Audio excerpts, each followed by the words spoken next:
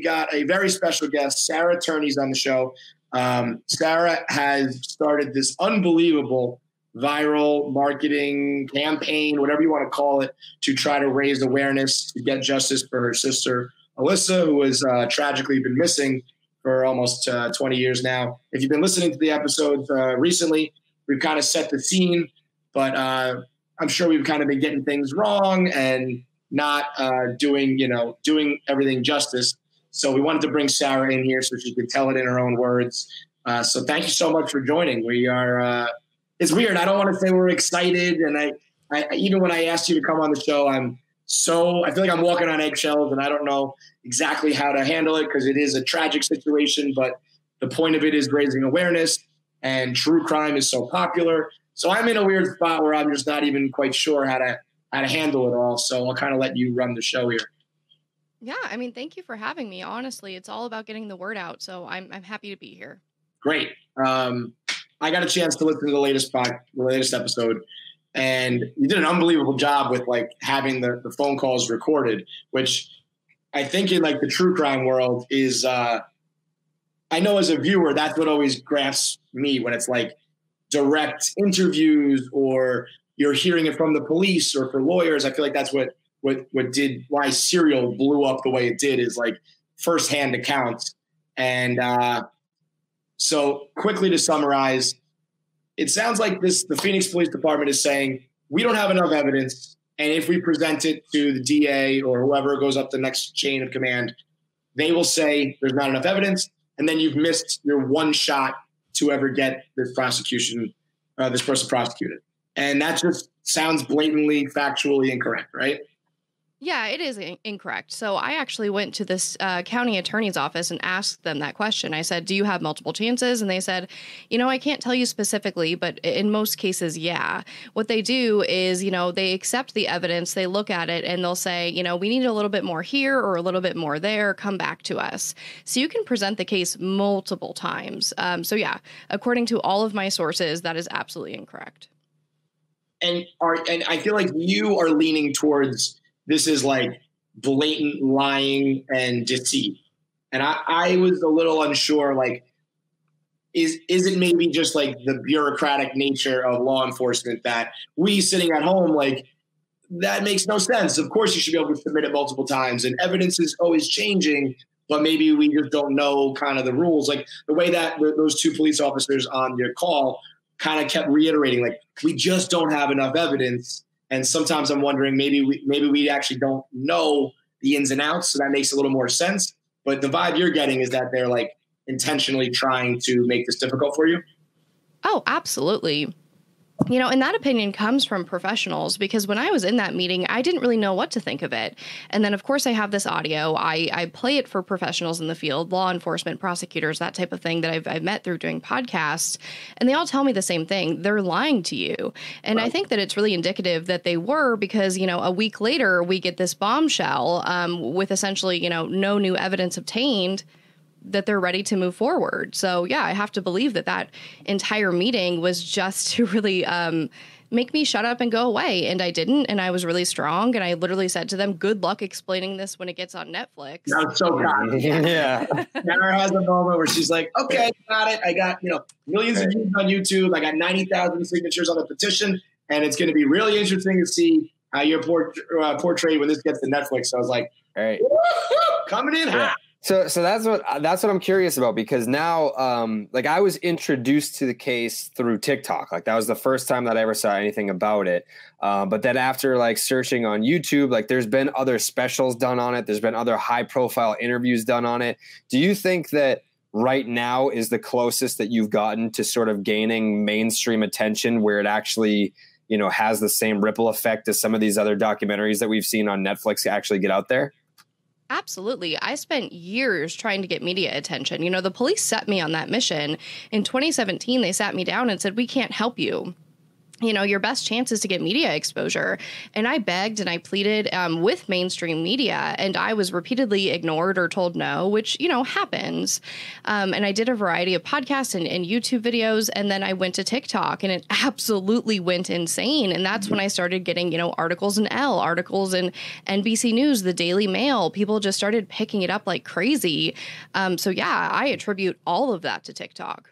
Mm-hmm. Which is crazy because it's like it's for like you go on there and it's 16 to 21-year-olds and here me and Kevin are a couple of 30-year-old dudes and we see it. So the first time that I saw it, I thought like, because you know how there's all these different like video filters and everything to make things look like it's aged. I was like, there's no way that's like authentic and that's real. And then Kevin's like, no, like this is like the real deal. Like this actually happened. Like it's very, very creepy the way that it unfolds. But for you, like putting out that footage, how much do you have in the holster ready to kind of like put out there that we haven't seen yet? I have a lot. I probably have at least 50 home videos that will have clips like that just indicate that there was something weird going on, that their relationship was possibly not normal. So I have a lot. But, I do have to be careful and think about what I put out there and make sure that it is kind of the most dynamic as opposed to something that would leave people feeling unsure and perhaps make them think that I'm just being malicious. Mm-hmm. So I don't want to just put anything out there for shock value. I want to put, the best things I have out there in hopes of, generating leads for this case. But yeah, I mean, I have an endless supply of video. Mm-hmm. What the fuck? It's so weird that he was, so speak a little bit towards the family dynamic. I know you kind of, you explained on the latest episode of Voices for Justice, which is Sarah's podcast. You can download it now. You explained that you had to kind of be convinced that, this is your father and somebody, and who was it, by the way, who like sat you down and was like, listen, we got to talk about, your dad might not be who you think he is, or was this something you always kind of thought? Like, were you and your father, did you have a normal relationship and then this like blew your mind, or was something kind of always off in the family? Yeah. So, one thing I do want to clear up is that Alissa and I share the same mother who passed away, and then we have different fathers. So he is my biological father and Alyssa's stepfather who adopted her when she was 2.5. But when we were growing up, we were treated completely differently. I was given so much freedom and Alissa had almost none. And, Alyssa's 4 years older than me. And starting in like 4th grade, I was allowed to go to school when I wanted. I could eat whatever I wanted. I could go wherever I wanted at any time. I basically ran the streets as a kid. And Alissa had the complete opposite experience. She was expected to go to school to get good grades, to come home and do her homework. And that only got worse as we got older. So yeah, there was a lot of, contention in the house. And the thing was, I wasn't monitored like Alissa was. There was a hidden camera inside of our living room vent that was there just to watch Alissa. And, after she was gone, my dad took that down. But my father and I, we were super close. Our father had always said that he was going to give us away or run away. So when I was staying home from school, it was to spend time with him to make sure he wouldn't do that. Your father always said he was going to give you guys away? Oh, yeah. Yeah. He threatened to give us away all the time, or said that he was just going to run away because we were, such horrible children, essentially. But what this did was create, a trauma bond with him. So my father was my best friend. I would have never assumed that he did anything. This was the guy that would, pick me up if I was drunk at a party, that would come bring my friends gas. I thought he was the cool dad. So when he was arrested in 2008, what happened was I was the point person on Alyssa's case, which means they called me and said, we have news about your sister. The police did. Come down to the station and we'll tell you. And I'm in college and I'm like, okay, sure. I go down there and they're like, well, we don't really have any news about your sister. Here's 40 minutes of backstory about what's been happening with the case. Basically, they tell me that your father has been sexually abusing your sister, Alissa, for your entire life. Your father's not the man you think he is. You have a sister you don't know about. He was like, just all these horrible, soul-crushing things. It just shattered my entire existence, essentially. But this comes directly from the police, and I still didn't believe it after that. I campaigned for my father for years after that, until I kind of went to my family and people around me, and I'm like, do you think, Dad could have done this? And everyone was like, Sarah, everyone thinks Dad did this. You are the last one to believe this. So it was really hard for me. But once I came around, then I just went straight to police and said, how can I help? Yeah. And where does the pipe bomb manifesto, like, paranoia come in? Like, did you ever have any sense outside of his parenting, outside of the issues with Alissa? I mean, it sounds like he's just kind of nutty in general with all this stuff. Was there, did you guys know that as well? Was he former military? Former military, Yeah. former law enforcement. Yeah. So yeah, he was always extremely paranoid. We're in Arizona, which means there's guns everywhere. So there was always guns growing up. It was never anything I thought was abnormal. We have 4 older brothers that, enjoyed guns as well. But yeah, I mean, I had no idea about the pipe bombs in the manifesto until they came and raided our home. So that's where it comes into play is, the police start investigating, and our father is completely uncooperative. He will not sit down for an interview. He will not give handwriting sample. He will not give DNA. He just refuses to cooperate, and he sends them all these weird things like contracts between he and Alissa that say that she's never been molested. Well, I mean, really weird. Yeah. So they come raid the house and find the bombs. To me, like, he thought that, like, helped him.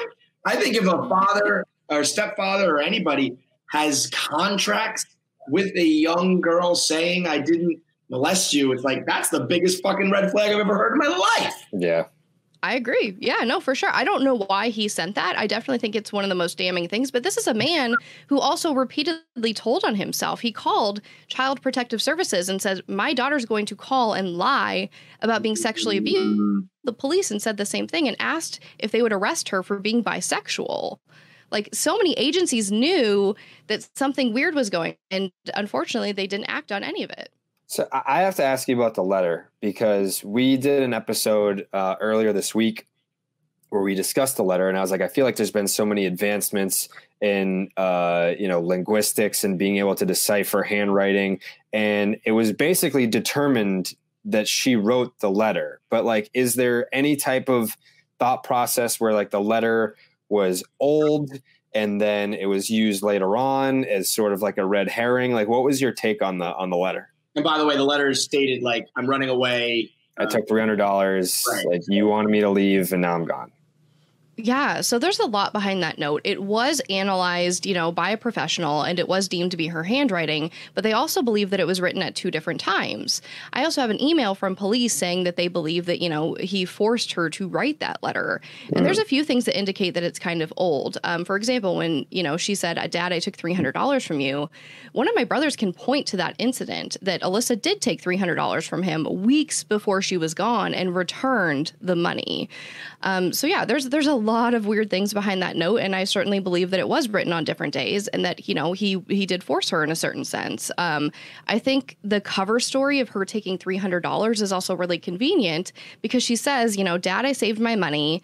That money was never touched. So if you add that she took $300, there's your cash element that can't be tracked, that could supposedly say that she made it so far because she had $300. Right. Everything. The social security number was not active. The bank accounts were active. But he can say, well, she had cash, and that's how she got a bus ticket or a train ticket or whatever.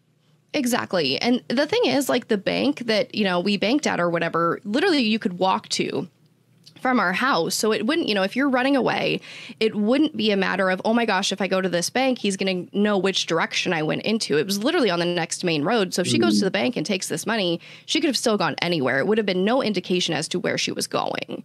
So there's no reason, if she really ran away, that she didn't take that money.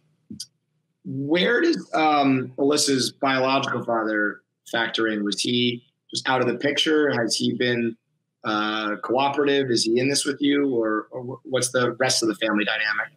Sure.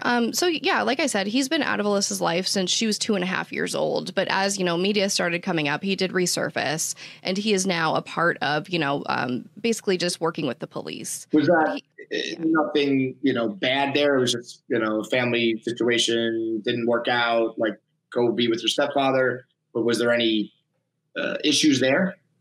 There's some weirdness. There's some allegations. There's, a story that my brothers can confirm that this man tried to run over our father with a car. There's just a lot of drama there, but nothing I would say is directly related to Alissa's case. That's what's weird. That's what's tough is and I can imagine that this is probably a problem maybe for you with police departments. It's there's going to be family drama. There's always, in that letter saying oh, Sarah, you said you wanted me gone. I'm I'm sure sisters have fights. I'm sure parents can be weird. I'm sure, everybody's got maybe not skeletons, but just weird shit goes on. And then when that's kind of brought up as a deterrent or a roadblock for a murder or missing persons, that's got to be incredibly frustrating. Yeah. And a lot of that is just drama, but there's so much that isn't drama that really, solidifies this case. Alissa literally told a teacher that my father was dating when she was 9 years old. She went up to this woman and said, "I'm having sex with my dad." There's such a backstory to this. Our father was a deputy sheriff for Maricopa County from 1970 to 1974. And he resigned shortly after, he attempted to tamper with the crime scene of an attempted homicide that his brother committed against his wife. There's just so much to this backstory. Your father's brother committed murder, and he was on the case? It was attempted murder, and the Phoenix police have determined in their police reports that our father tampered with the scene while he was a police officer. He put bullets in his pocket. He possibly tried to put a knife in this woman's hand who was shot to make it look like self-defense. So there's a long history of him kind of engaging in this, criminal behavior, as well as a very long history of him sexually abusing people that were close to him, especially in the family, like his first wife's sister, my mom's sister, and, lots of things going forward. And this is what the police in Phoenix are saying.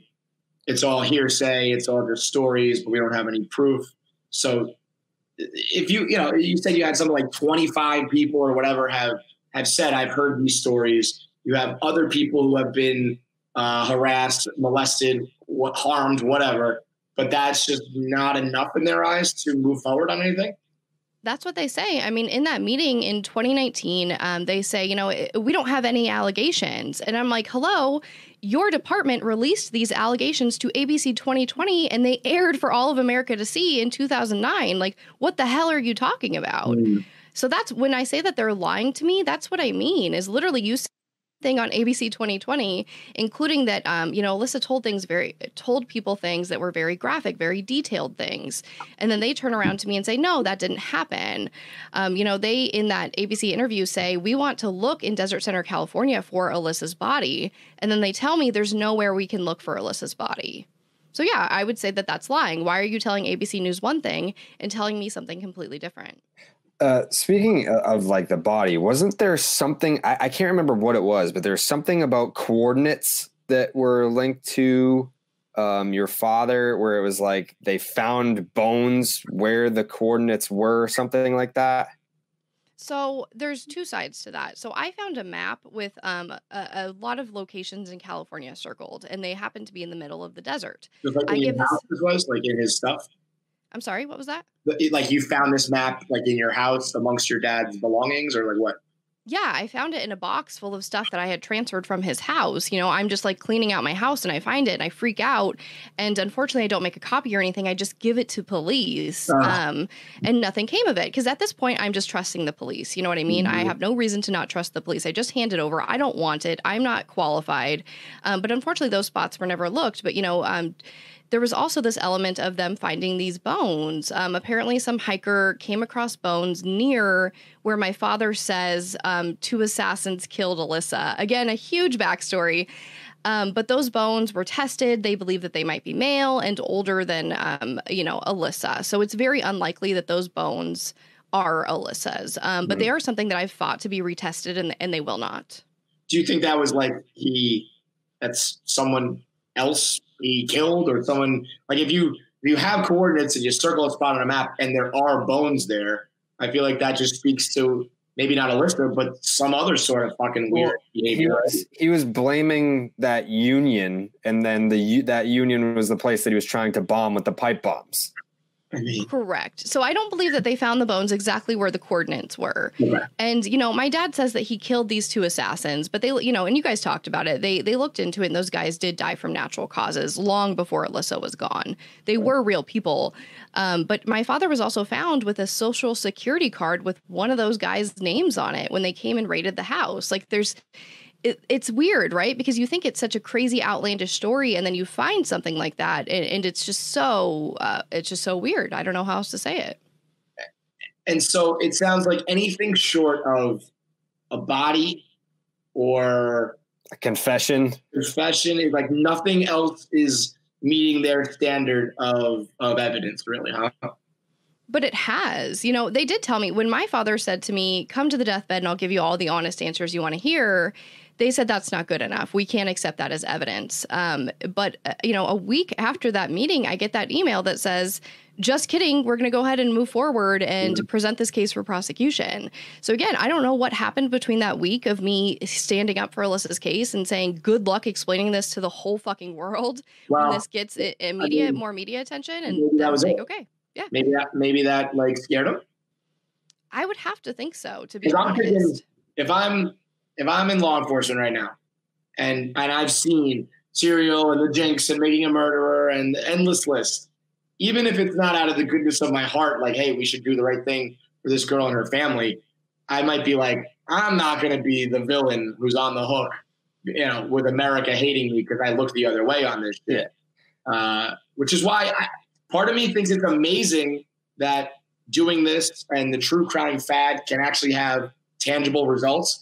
Part of me also is like sickened that that's what it fucking takes, like right. How much shit would not get done if there wasn't Netflix and podcasts and the like, Yeah. Like you don't want a documentary to come out from her perspective and then the end say the police department was reached for comment and no one responded. Like you don't want that. Yeah. I mean, I actually I wasn't standing up for the police, but I was thinking in that episode where you're saying like, you're lying to me, I can see an element where it's like, I'm new to this department, or I wasn't originally on the case. It's a lost cause. I got a lot of other shit to deal with. There's politics and bureaucracy, and that maybe it's not blatantly like a conspiracy against you, more just like laziness and indifference. Complacency. Yeah. And like it's a hopeless cause, and I don't, but fuck that. I mean, that's your job. That's not how it should go, Is that how you feel? Like, do you feel like they were like, well, we got him on something else, so that's the same. He's in prison. It doesn't matter. Like, we don't have to really get him on something else because he's already in jail. Do you think that there's an element of that here?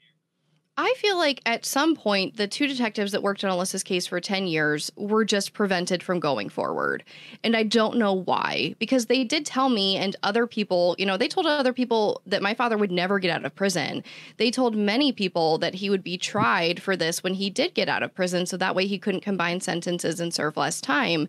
And I really believe that those two detectives wanted this to move forward. My God, it was 10 years of their life. There's no way that they were like, we forget about it. Like, we don't care anymore.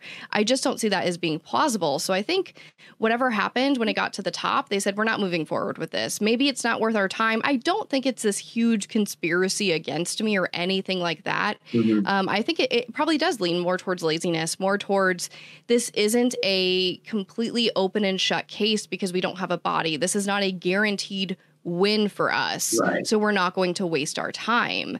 I think I lean more towards that as opposed to, like some crazy conspiracy. Well, that's what I hope, though, that pressure like this, it's like, well, it is worth your time now because you're going to be, vilified in pop culture, and that can be just as, detrimental to anything, in your career. But it's like, so when they finally did submit, are you now just waiting still? Is that what happened after that? Yeah. So they really, really dragged their feet, in my opinion. It took them 18 months to fulfill everything the state asked for. And it wasn't until just a few months before, or really a few weeks before they finished submitting everything, that they assigned a bunch of people to it to finish it up. So, yeah, I mean, the case has only been in the state's hands for like 2 weeks or something. But, you know, when they first said that, they told me I would know in 2 weeks and then another 2 weeks. So this has been 18 months of me wondering every single day if my father's going to be arrested today. And on top of that, the police released the news of this prosecution to NBC News, which was terrifying. In my mind, you know, I begged them. I prevented this story from coming out before because my biggest fear is that my father kills himself and then this case goes away forever. And that doesn't seem to be a concern of theirs. So yeah, it's very scary right now. Every day is torture. And I just sit here and wait to see if I'm going to, you know, see it on the news. Are you worried for yourself at all? Of course. Absolutely. Yeah. I mean, my goodness, he's like 10 minutes from my house last I heard. That's terrifying. Like, are you taking any like precautions or are you, you know, do you live alone? Are you, I mean, that sounds, I was joking around, half joking, like I'm afraid to even be in the mix at all. Cause you know, this guy sounds like a fucking lunatic. Yeah, and a lot of people feel that way, to be totally honest. That's why a lot of people didn't want to interview for the podcast because they're so afraid of my father. But yes, I have lots of protections in place. I like to tell people I have, you know, armed guards and a moat and a drawbridge. And but yeah, needless to say, I'm extremely safe. I'm curious about the feedback that you've been getting from the viral TikTok videos. Like, I'm sure, like, you're probably getting, and this is probably infuriating to you, people reaching out being like, hey, I have a tip, or like, hey, like have you gotten any of that where it's probably very difficult for you to sift through what's real and what's bullshit? And I'm sure there is a lot of bullshit that's coming your way because of the exposure that the videos are getting. By the way, real quick, 750,000 followers on TikTok now. Even just I looked at your account maybe like, I don't know, a week ago and you were like 400 something. So, I mean, exploding on TikTok, which I'm sure, as Jared just said, is helpful, but also can be, you know, chaotic. Yeah, I mean, my goodness, there's been like 80 million views in the past week or something. Yikes. It's really insane. So yeah, I have been getting tips. Nothing super amazing. I did get one where this guy said, you know, I think I found a grave in the desert and I saw a guy that looked like your dad walking away from it. And of course I freak out, right? But the first way I vet these tips is to go, okay, are you comfortable with me sharing this to the police? Because if they say no, then I'm like, you're full of shit. Like, you know what I mean? I don't. And he's like, yeah, I've called the police twice. They came out here for 5 minutes and didn't do anything. And I'm like, okay, this sounds legit. You know, I talked to my friend in law enforcement who says that sounds legit. It could be a little sketch, but legit. And I tell the police and they don't answer for like a week. So what do? I go out there myself. I film everything and I try to find it. Cause what do? I can't trust that the police are going to act with a sense of urgency. And in this case, they did not. Eventually they did come around and come out and bring dogs and whatnot, which I was really thankful for because that's never happened. And it didn't pan out. But yeah, I mean, when I get these tips, I submit them to the police. And if I am sitting around for a week or whatever, guess what? I'm going to go out there and film everything. So, you know, I didn't mess around or tamper with anything and explore it for myself. And if I find something, I'm going to call 911 because I just don't trust that you guys are acting with urgency and sometimes with the best intentions for Alissa's case. But yeah, there's been a lot of different tips. People have said, I met her at that pool that you showed in that video. Just stuff like that, but nothing super amazing. A lot of psychics saying, I feel this. Can I read her? I think her body's here. That type of thing. Mm-hmm. I saw one big thing I keep seeing is recently the like new international hand signal for I need help. I'm being abused.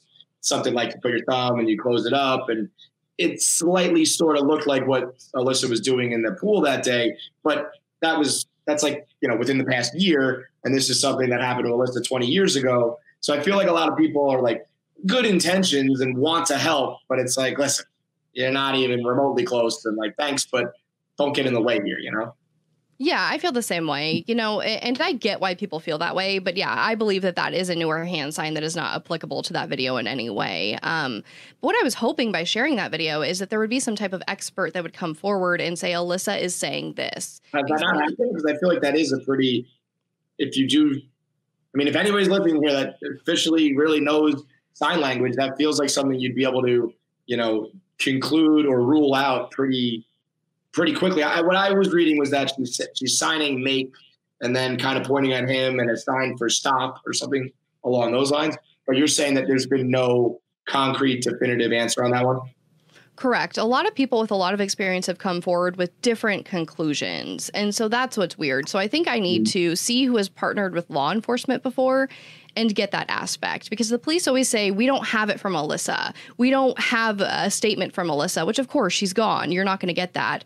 So if there can be some type of statement concluded from this video, that is Alissa speaking to them. Yeah. Or was she like hiding at her job at that restaurant, like clearly scared and like hiding behind a wall, be like, why the fuck are you filming me? I mean, I guess this is where, when the police were saying, this is not like tangible evidence, this is not concrete. But I also think that a mountain of circumstantial evidence has to count for something. I mean, at the end of the day, if you're talking about a jury or just regular people who have regular brains, that, you know, it doesn't all have to be perfectly by the letter of the law to at least move forward. Right. And then also like we keep talking about the pool video, but there's another video where Alissa is saying dad's a pervert, and he takes the camera. And why does that video still exist? Like, if he has these contracts saying like sign here to say that like I've never sexually assaulted you, and then she signs them, and then there's a video of her saying dad's a pervert, why does he not delete that video immediately? Yeah, I mean, that's a great question. So what happened when the police raided the house is they took all of our home videos. And, you know, afterwards, I asked for them back. It's the only thing left I have of my mom and my sister. I never expected there to be this dynamic, you know, evidence in there, essentially. But that video is just it's a part of a larger video of us camping. But what you guys don't see is that entire camping video, there's some type of weird tension between my father and Alissa. Like, I'm trying to kind of, you know, hang out with Alissa, and he's like, leave her alone. She's really upset right now. She like goes and like starts like jumping rock to rock. Like it's very, very weird. You can tell that there's a lot of tension. And then, you know, it cuts to me. I'm the person filming the video, and I'm just filming. Like 12 years old or something.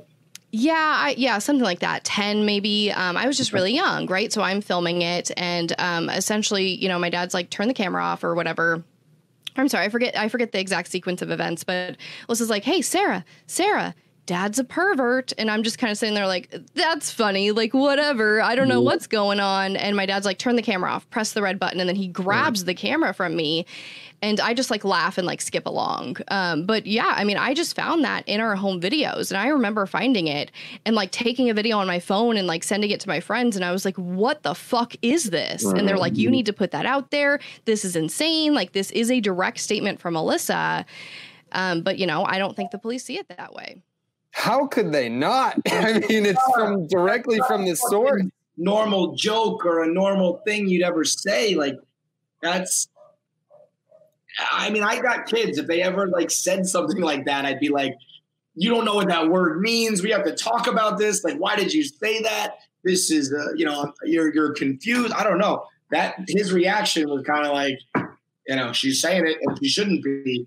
And I don't know what the preponderance of evidence is, but to a normal person, these things are all like screaming that he's at least to be investigated and tried, and, you know.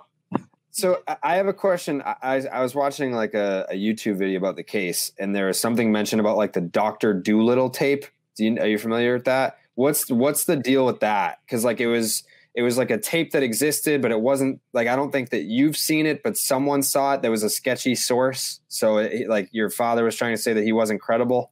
Yeah. And to be fair, I didn't believe it at first either until I talked to this person. But essentially, there was a cousin that lived with me, my father, and Alissa in the late 90s. My father called him and said, you know, Alyssa's out of control. I just need some help. You want to come live with us for a little bit? You can get back on your feet, that type of thing. This guy he was an alcoholic. It didn't really go much further than that. But essentially, this guy, you know, it's our cousin. He gets home from work. He got Filiberto's or whatever. He goes to the couch and he wants to pop in a video. And, you know, my dad was one of those dads who recorded everything off TV onto VHS tapes to save money or whatever. So he pops in Dr. Dolittle, and it's not Dr. Dolittle. It is a video of a girl that he believes to be Alissa. on our couch, laying horizontally, naked from the waist up with just shorts on, and there's a newspaper over her face, and it's eerily quiet. And that happens for, I don't know how long. And then it cuts to another girl who he believes was Alissa's friend, in the same scenario, naked from the waist up, just shorts on, with a newspaper over her face. And I didn't believe it at first until I talked to this man and saw how regretful he was. And on top of that, he reported this to our aunt and to our grandma, who essentially just said, yeah, we kind of know.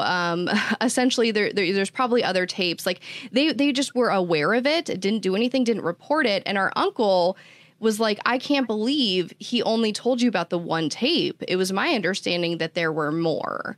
So yeah, so family sources do confirm that this cousin at least called and told people about it. This cousin also, the moment he saw the video, took out the tape, put it on top of the machine, packed his shit, left, and never came back and never talked to our dad again. I don't know what to say. Are we saying that this was like, when is this? Like after the disappearance? Is this like footage of her body? Is this footage of her asleep? We don't know. It's just a girl naked with a newspaper over her face. That's the most creepy shit I've ever heard. Yeah, so it was before she went missing. And there's a few elements to this, right? So our brothers can actually confirm that they found a similar video that was marked something else that contained a sex tape with one of our, a consensual sex tape with one of our father's ex-girlfriends. So there's that element to it as well. But yeah, it's pretty damning, the evidence. And the girl believed to be Alissa is not saying anything. Is she moving? Is there? No, she's just laying there still. And, our father actually used to give us prescription medication quite often. So I don't see that, being out of the realm of possibility in terms of these girls being drugged and literally just laying there. Right. Is there ever any Child Protective Services, just not from murder or disappearance, but just things like that, drugs and filming and, or was it all just kind of, in-house, don't ask, don't tell, behind closed doors type shit? Yeah, I mean, the cousin just told other family members. He went to, our grandmother and our aunt, and they didn't do anything. And I think he was too afraid to report it. It's one of his biggest regrets, he says, of course. Yeah, I mean, I get, like we said, families have drama and you don't want to get involved in people's business too much. But then there's certain lines you cross, like having home videos of naked girls with their faces being covered. I mean, that's just, you can't not speak up on that. That's crazy. Right. I agree. And obviously that is not just a red flag. It's just damning evidence. But another red flag here would be how he was this paranoid guy that had cameras in the house everywhere.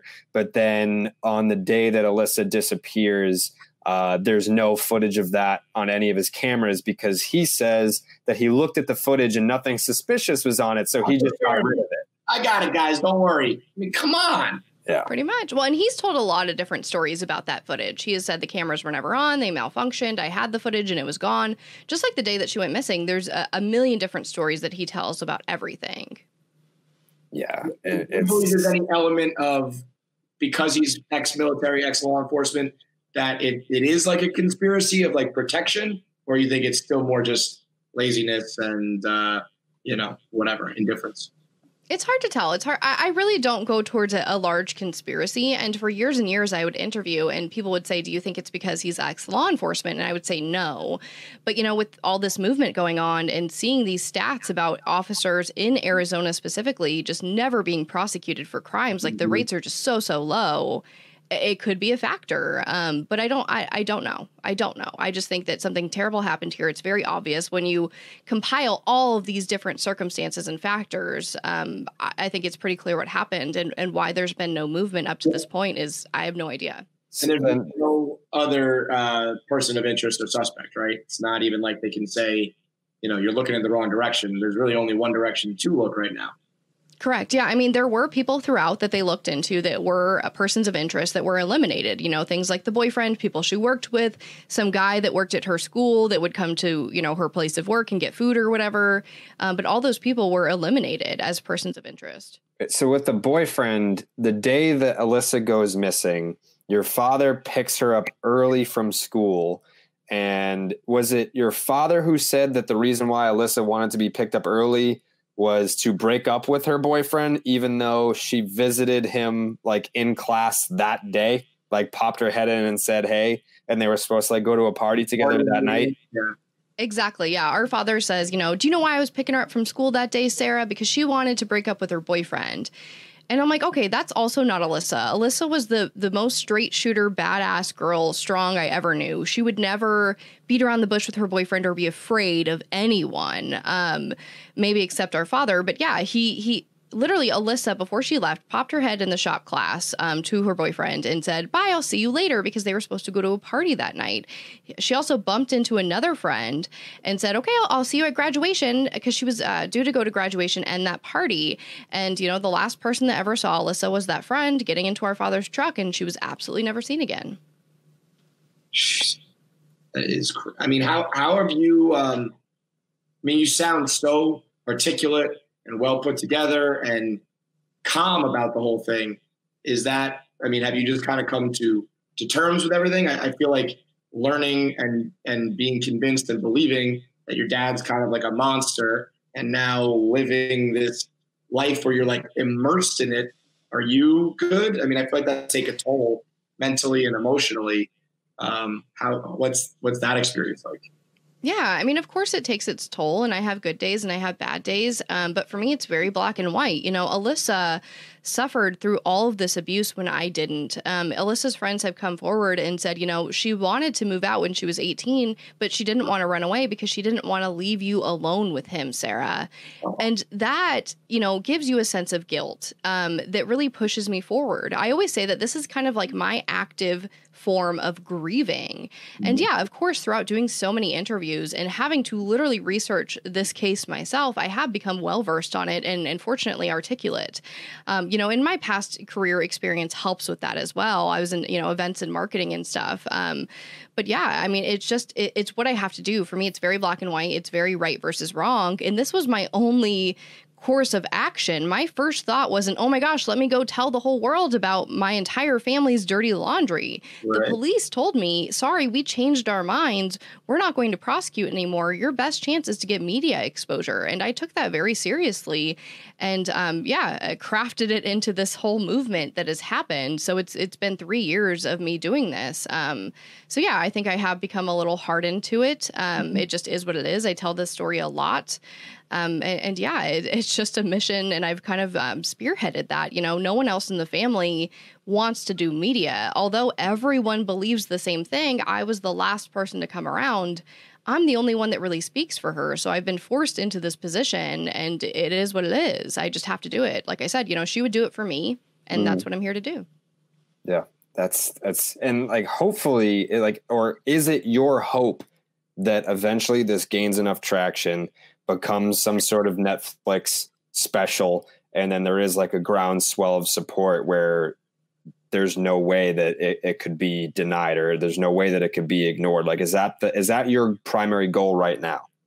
Yeah, I think it's my only option. You see how media affects these cases. And For sure. I get emails every day from people who say, I want to, create a documentary with you and pitch this to Netflix. Like, that isn't just a bluff with police. There are things that are happening. I'm still getting these emails every day. People are very interested because I think there's something about Alissa's story that sticks with people. I don't know what it is, but people become very passionate about it. So yeah, I think that's really my only course of action. I have tried every normal legal route to get the police to do this. But I'm here now, and I really hope, and I've seen Alissa's story is already changing people's lives and affecting people. So outside of wanting prosecution, which of course is what I want, it's something I want to continue to pursue because I've seen Alissa affecting people's lives, and that is so moving to me and really means a lot. Yeah, I think the biggest thing too is that the case, not only is the case still cold or open, it's that there's so much evidence that just slaps you in the face in regards to like what should be done about it. Like we started like this crime podcast, and I was telling friends and everyone about it, and everyone kept saying the same thing, like do cases that are resolved at the end, because like when you listen to it, you want that like sigh of relief at the end where everyone knows the conclusion. And then there's just like some anxiety about a case that just like isn't solved yet that people hate. So it's almost like if you put this out in the world, you're going to create that anxiety that they're talking about where it's like, I need to figure this out. Like now you're creating almost like an army of people that become passionate about the same case that you are, obviously for different reasons, but people get so intertwined with it. And we've seen it before where people like bypass law enforcement and they figure these things out on their own. And you're obviously doing that right now. And you're just going to create more like-minded people like yourself. Yeah, I mean, I understand when people want a story with a resolution. I get it. In my mind, from a family member's perspective, I see true crime as an avenue for advocacy, which means presenting these stories without resolutions. Like, I'm sorry if it doesn't make you feel warm and fuzzy inside, but this is real life. And that's kind of how I end Alissa's timeline in my podcast is like, I've thought about the ending for a long time, and I wish I could give you a nice, neat package you could walk away with. But guess what? It's cold and it's empty and it sucks, and I need your help, and that's the reality of the situation. So that's the type of true crime I like to make is this, like you said, this real raw audio. Like, don't just listen to me bitching about this meeting with police. Hear it for yourself. Hear it for yourself. I think that's the key to be like crass about it from like an entertainment point of view for people who are tuning in to an effective point of view. When you have, unfortunately a million missing persons cases. When you have home video, when you have strange circumstances, when you have pseudo confessions, that's the kind of shit that I think people go like, wait, what? And then you're telling your friend, and it's such an injustice that you have to tweet about it and post about it. And I mean, it's horrible and it's creepy and I'm sure traumatic for you, but having those videos and having some of those allegations and the letter, and I mean, it's like a movie. You feel like you're watching a movie, and unfortunately for you and your family, it's real life. But I think fortunately, it's what's going to separate you from other cases that it's going to gain a lot of traction, and hopefully that's enough traction that that law enforcement agency can't deny it anymore. Yeah, that's the whole point. I mean, you can literally hear Alissa sing her ABCs. You hear her at her birthday parties. You hear that audio of her at Jack in the Box calling her coworker, an asshole or whatever. Mm-hmm. You hear her grow up. And that was the point, is I want to make you fall in love with Alissa. But you also hear this other raw audio from my father. You hear him in the 1970s recording young girls saying, you're really pretty. You're really pretty. And then you hear all these stories about him, and it just helps solidify it. Again, don't take it from me. Take it from these police reports. Take it from this real audio of our father going up to young girls saying this. I think it's just a huge element that speaks for itself. And it allows me to step back and not input my own opinion, because there's almost no opinion of mine in that podcast. It is so much case file, so much home video. It's just raw and it speaks for itself. And I'm very fortunate to have all this footage. But yeah, I think that's definitely the most dynamic piece of it. Do you think that you'll have the opportunity or even want the opportunity to confront him? I mean, I have. When he got out of prison, I was like, this is my chance. He's out of prison. It's not going to be staffed with security guards. It's not going to be on a recorded line. And he just taunted me. He was a complete asshole to me. Like, he said, come to my deathbed and I'll tell you all the honest answers you want to hear. He said, I'll agree to everything. Was that, did you call him up or was that on the phone or was that in person? And did you say like, hey, I think you murdered my sister? Like, what was the actual conversation like? Yeah, so that was in person. It's so long. It's literally 2 episodes of my podcast. You can hear all the audio, and it's me saying, yeah, I think you did this, and him trying to say like, well, if you're here to reconnect with me and have a relationship, this isn't the way to do it. And I'm like, I don't want that. That's not why I'm here, bro. That's exactly. not what we're doing here, man. Jesus. No, I confront him right away. And he's like, so you really think I killed your sister? And I say, yeah. And he's like, why? And I'm like, to cover up the sexual abuse. And he like laughs like a maniac. He sounds like a complete insane person. He tries to intimidate me by like leaning forward, because we're at like a Starbucks bistro table next to the drive-thru, these poor people working there. But yeah, he really just tries to taunt me, and he also says, I'll agree to confess if the state gives me lethal injection within 10 days. Like, it's not that part to me was like, you could maybe say, maybe on my deathbed, I'll tell you whatever I want. And that's just, you're frustrated or you're mouthing off, whatever. To say like, I'll confess as long as I know XYZ is going to happen. to me is a confession. I mean, that's right. I know you need like certain levels of evidence with law enforcement, but again, from a common sense point of view, that is as damning and as red flag as it gets. Yeah. And Arizona is a one-party consent state, meaning that recording is completely legal. So why they don't take it as evidence is really astounding to me. I really don't understand it. It's the most horrible conversation where he says terrible things about Alissa. There's no point where he breaks down and he says, I just miss her so much. She was such a good girl. Like, I'm so sad about this. I can't believe you guys believe this. He just deflects and is defensive and really cruel. You know, he's like, you and Alissa were that close, huh?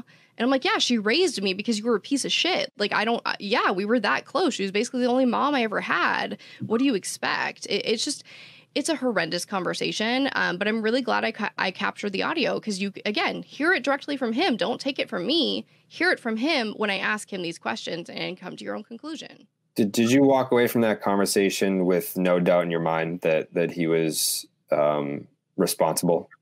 Yeah, that erased any doubt in my mind that I had. There's, another conversation on there, too, in June of 2019, which is the last time I spoke with him. And I was approached by ABC 2020, and they said, we want you back on because your opinions changed, because I was on there saying, my dad's innocent. He could never do this, because that's really what I thought. And so they're like, come back on. We want your dad back on. So I call him, ask him. He says no. I say, listen, I need you to advocate for Alissa. If you really didn't do this and you're really sad about it, please advocate for her, because any interview you do is going to get 1,000 times more traction than what I do. And he basically hangs up on me.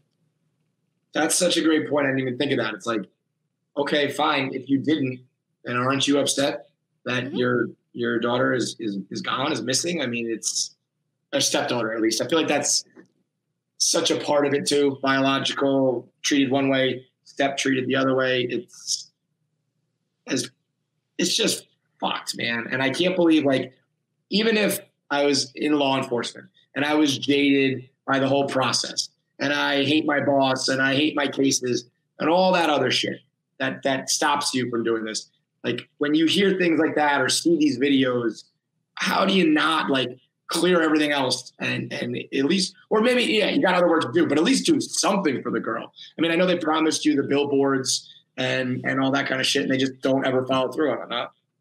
Yeah, yes. That was definitely one point of contention that just kind of pissed me off. Like, if you never told me that I would have a billboard in every freeway in Phoenix for Alissa, I wouldn't be so upset about it. Don't get your hopes up, right? Like, I mean, don't tell me that unless you're going to do it. Yeah, and that's when they told me they weren't going to prosecute. You know what I mean? They were like, we need a body, we need a witness, we're not going to prosecute. But what we're going to do, Sarah, don't worry, is this huge silent witness campaign. And that never happened. And when I go back to them, I had to go to the chief of police to get this meeting with the commander. And I'm like, listen, I never got my silent witness campaign. And she's like, who told you you'd have a silent witness campaigin? And it's like, are you kidding me? Are you kidding me? It's extremely disappointing and not okay. While that would comfort you in the sense that they're trying, but what you're doing is infinitely more effective than a billboard. I totally get that. It's like, if they were willing to do the billboard, that means they're focusing on it and they're cooperating. But just know that 1 billion billboards is not going to do even a fraction of what your one TikTok did. So, like, kudos to you for taking it into your own hands, because I think some of the measures they even would be allowed to do if they took interest aren't gonna do a fraction of what you're doing. Yeah. I mean, like I said, I didn't have another alternative. I was on every other platform before TikTok, and I was like, all right, I felt so stupid doing TikTok. I know. Slightly inappropriate. The video you made, like, when all the haters are saying, like, you're silly for making a TikTok and you get, this many views. It was great. It's like, yeah, I know it's for dancing and stupid shit, but you can use it in any way you want, and, like, it's working, so fuck off. Yeah, no, I got so much shit for joining TikTok from, like, podcast friends and stuff. They're like, what the fuck are you doing? And I'm like, anything I can. I don't know, bro. I'm just fucking trying it out. Right. And then I'm like, I have 100,000 followers. You guys need to do this. And they're like, yeah, whatever. And then I'm like, getting close to 1 million. And I'm like, what up, bitches? You see the fucking article in Elle about me being in TikTok? Like, you want to try it now? So yeah, it's unexpected. Are you making, like, a career out of this? Like, are you going to do other cases? Is this something you want to run with from a professional point of view? Or is this, just about Alissa? I mean, it was just about Alissa, but at this point, I feel like I have a mission, and so many people have asked me for help, and it's been extremely successful. You know, the podcast hit number 8 of all podcasts on Apple Podcasts, which blew my mind. And yeah, now I feel like it's a mission that kind of chose me, that I'm very passionate about. And it will be very hard for me to go back to events and marketing and doing, you know, fancy events for fancy people with wine and food and whatnot. It just obviously isn't as meaningful. So yeah, this is definitely something I hope can be my career, because it's just something I'm super passionate about and something that, you know, I'm told that I'm skilled at. So yeah, well, that's the thing. We've been talking about HBO's doc, I'll Be Gone in the Dark, with Michelle McNamara. And like, she unfortunately passed away, but it seemed like she had the gift of like how to investigate and how to empathize with victims and all that. And we were saying how it's a shame, because as true crime has taken off, she probably would have been, you know, at the peak of it, where other people with other cases would come to her and platforms would want to work with her and articles would be written. And honestly, I mean, you seem like that could be you. Oh my goodness, that is such a compliment, because I respect her so much, and rest in peace, of course. But yeah, I mean, if I can, I will. I would love to. I'm extremely passionate about it. And I feel like a lot of, you know, creators, you know, and no tea, no shade or whatever, just don't go as far and become as radical as I do with it. Like, I'm just very blunt and to the point. And if I can have evidence to back it up, I'm going to say it. I'm not going to be afraid to say it. So yeah, I would love that. Well, I mean, I hope that works out, but obviously first and foremost would be some sort of resolution in this case, because it's heartbreaking, it's tragic, it's infuriating from a citizen point of view, and like, your dad unfortunately is such a smug asshole about it that I don't know, you know, I don't know if there could ever be anything where you and your family have solace and you can truly sleep at night. But whatever it is that could bring you guys some peace, I really desperately hope it happens. Well, thank you very much. I said this a couple weeks ago, I think it's gonna. I think what you're doing is, at least I can't speak to whether or not you'll feel peace, but I think this is going to grow big enough that they will have to do something. And I don't know whether or not he can get convicted or what the evidence situation is, but I don't think it's going to be like you just have to give up one day. I think that they will have to take note, because the amount of traction you've already gotten is incredible. Well, thank you. Yeah, I hope so too. Do you believe it though? Like, you hope so, but if I asked you right now, do you think that there will be a trial? Do you think that there will be an arrest? Where do you think it ends up realistically? Yeah, I do. I absolutely do. I think that there's a lot of factors that, you know, compound into that. This is also an election year for the county attorney. So she's going to have to answer as to whether, you know, why she didn't go forward with this, and basically have the whole world screaming at her. If they turn this down, all I have to do is really say they said no, and people are going to go absolutely insane. They already do go insane over this case. There's just so much public interest that I think that they're kind of, you know, they're kind of forced. But I don't think it's being forced without proper evidence in place, if that makes sense. I think it's always a gamble to go to trial without a body, but Alissa is by no means the first no-body case that has been tried and won successfully, even in Maricopa County, where the case currently stands. So I feel like they have to give it a fair shot, you know? Why tell me for years and years and years that this thing was definitely going to be prosecuted if there wasn't enough evidence? They at least submit it. Like, again, if they say no, fine. But the fact that they finally submitted it is like, I was just asking for the first goddamn step, guys. So the fact that you at least knocked that roadblock down, I hope it's the first of many more to come. And you definitely got 2 allies over here. So anything we can do to like promote it, amplify it, retweet it, post it, like whenever there's a new piece of evidence, whenever there's a new whatever, please, you know, keep in touch and send it over, because we'd love to help as much as we can. Absolutely. Well, thank you. Yeah, I'm trying to find a neighbor. Alissa supposedly ran to this neighbor after being attempting my father attempting to sexually assault Alissa. She runs to this neighbor and begs him for help, and the police have never been able to find him.